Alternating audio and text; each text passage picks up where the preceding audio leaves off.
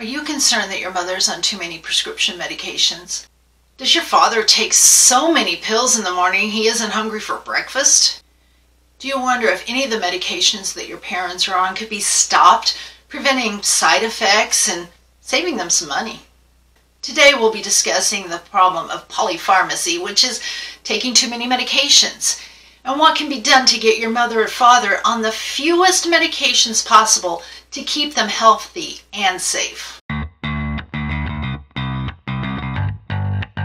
By subscribing to my channel and hitting that little bell, you'll be notified every Monday when I post another video that will help you to care for your aging parents and navigate through the sometimes confusing healthcare system.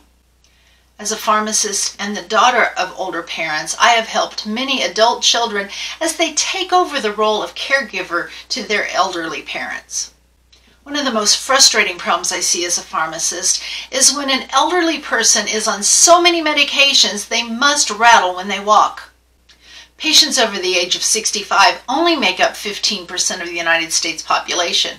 However, they take 35 to 50% of all of the medications, both prescription and over-the-counter. This is because elderly people have multiple health problems, multiple doctors, and sometimes multiple pharmacies. Also, we've been conditioned to believe that there has to be a pill for whatever ails us, so we expect a medication when we walk into the physician's office. So exactly what is polypharmacy? While some define polypharmacy as one person taking more than 5 medications, the simplest definition is taking any number of medications that are unnecessary. More than 40% of elderly patients take more than 5 medications daily. Nearly 12% take 10 drugs daily. Taking multiple medications can cause confusion as to what time they're supposed to be taken and how often they're supposed to be taken. So drug errors happen. And what if your father decides that he's taking way too many medication and he decides to throw out one? What if the one he decides not to take any longer is his blood thinner that's to prevent clots? Drugs come with side effects, and multiple drugs come with multiple side effects. If your mother is taking one medication that can cause dizziness, and she adds a second medication that can cause dizziness, she has just doubled her risk of having a life-threatening fall. If you take 2 drugs, you have the risk of a drug-drug interaction. If your dad is taking 5 drugs, he has a 50% of having a drug-drug interaction. This increases to 100% if your mother is taking more than 20 drugs. I have had patients that were on 28 different medications they took multiple times a day.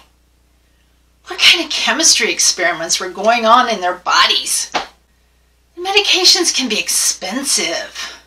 Even if your parent has a relatively low medication copay, such as $10 per prescription per month, if they're taking 10 medications each month, that's $100.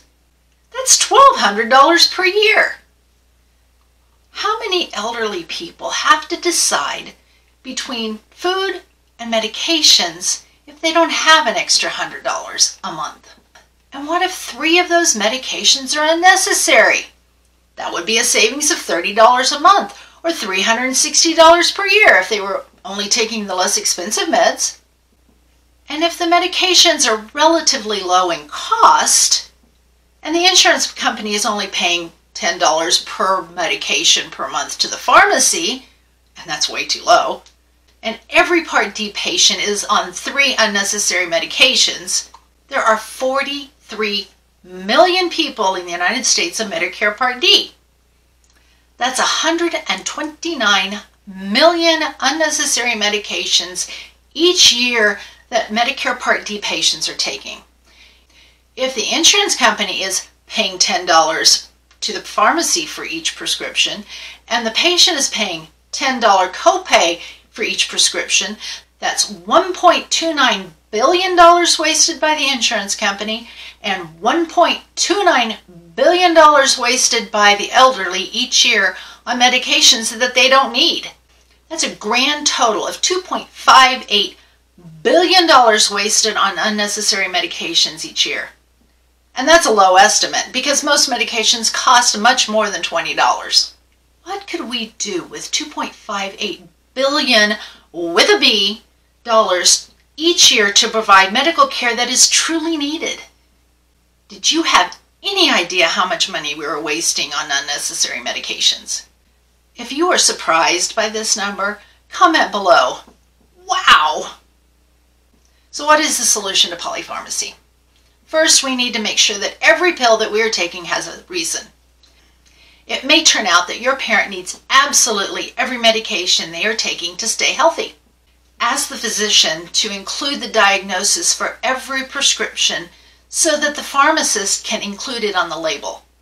Then, periodically, your father's conditions need to be reevaluated. Did the problem go away? Is the medication still necessary? I can't count how many times I've had a patient tell me, I don't know why I'm taking the allergy medication. I don't have allergies. So when we dig deeper, we find out that they were prescribed the antihistamine for a cold they had 3 years ago, and they never questioned why they were still taking it. So 3 years later, they're still taking an antihistamine on a daily basis. Ask your pharmacist for a periodic medication review.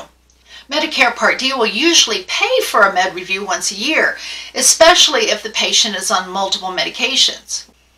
This service is invaluable, so when your pharmacist calls you to make an appointment, make the appointment and keep it. If you develop a new ache or pain, rather than taking an over-the-counter pill, try exercise, massage, or heating pad. Use only one pharmacy and ask your pharmacist anytime you do need an over-the-counter medication. By using one pharmacy, they will have all of your prescriptions on file so that they can do a med list review to determine whether the over-the-counter product you want to buy would be safe with the medications that you're already taking. Also, avoid treating the side effects of one medication by adding another medication. If you develop a new symptom such as cough or dizziness or dry eyes, ask your pharmacist to look over your meds and see if there's something that could be causing this. Take that information to your physician and ask them if there would be a safe alternative for you to use that wouldn't cause that side effect. Are you taking care of an elderly parent and are concerned about the amount of medications they take and other aspects of their life? I've written an ebook that helps parents and children address subjects that may be difficult to bring up but are necessary to plan for the future. You will find the link to get this free resource in the description below. I am sure it will help start the conversations that are so important. If you have found this video helpful to ensure that your mother and father take only the medications they absolutely need, please give it a thumbs up and share it with your friends. And consider subscribing to my channel so you don't miss any tips on how to care for your aging parents. Are you concerned about the changes that you've noticed in your parents recently? Have you noticed they're not driving as safely as they should, and you're worried about them being out on the road? Check out my video on assessing if your parents are safe to drive.